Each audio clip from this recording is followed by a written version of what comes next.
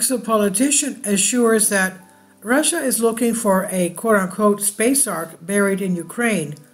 According to what he claims, this controversial and strange proclamation comes from Michael Salla, well-known Australian exopolitician and author.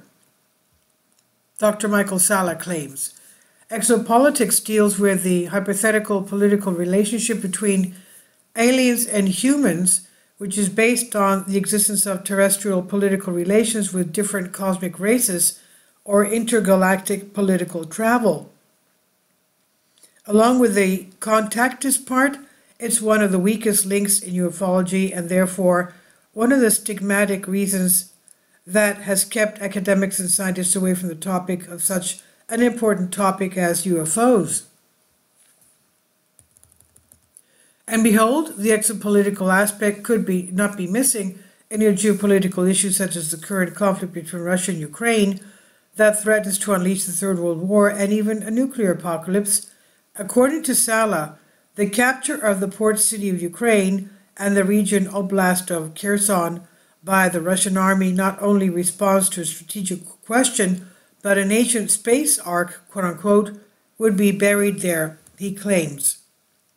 According to two independent sources, the space ark is buried under the Oleshki Sands National Nature Park, 46 degrees 35 minutes 19 seconds north, and 33 degrees 03 minutes 01 second east, which is only 25 kilometers or 15 miles east of Kherson.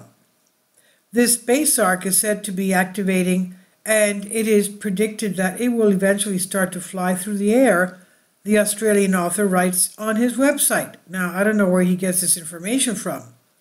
Salla assures us that this information was obtained from a military source whom he only identifies with the initials JP, who would have already been on covert missions on two other space arks, he claims.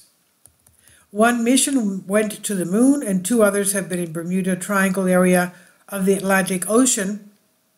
The three missions were carried out jointly by the US and China, and the second mission in the Atlantic Ocean, including Russia, which had found its own ark but did not give the US access, he details.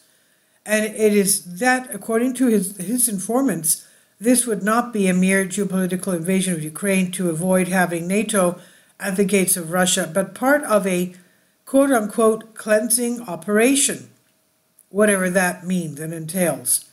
The Ukrainian deep state was trying to activate the ark, which they have found many years ago, buried under the sands in the lower southern part of the country, he says.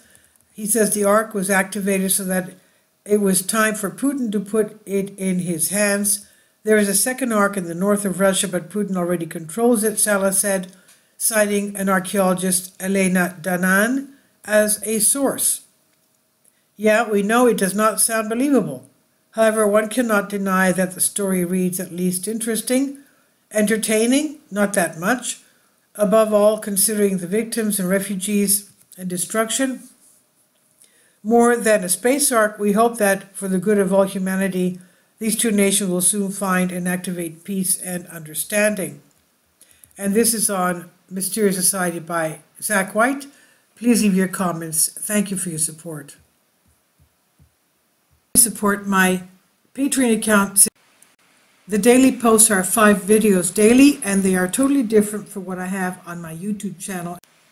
Thank you so much for your support and that you find all my content so interesting. You'll find the Patreon account details in the description box below.